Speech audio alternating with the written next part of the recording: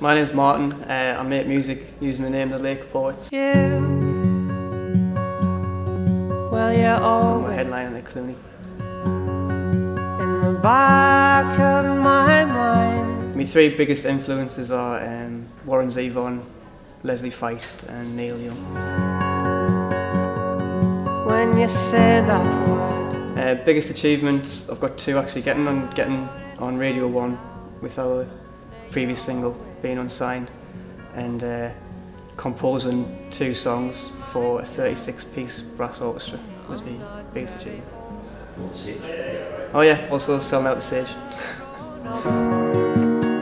since you have taken. There's just thelakepoets.com and on iTunes and Bandcamp if you like physical vinyl and things like that. Deny you your goal. I was doing an English degree and I was bored out of my mind doing an essay, and I just saw it in the library shelf and I thought that would be a kind of good band name, so I took it.